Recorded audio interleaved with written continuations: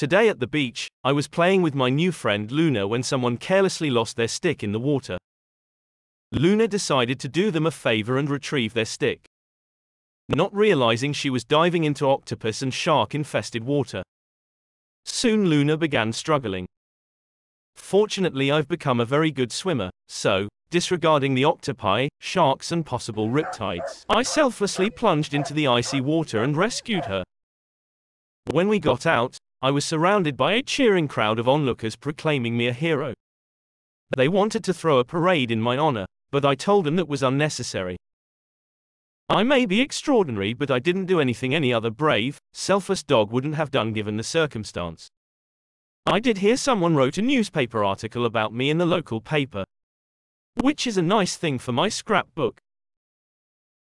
Like, subscribe, comment and share, it's like petting me.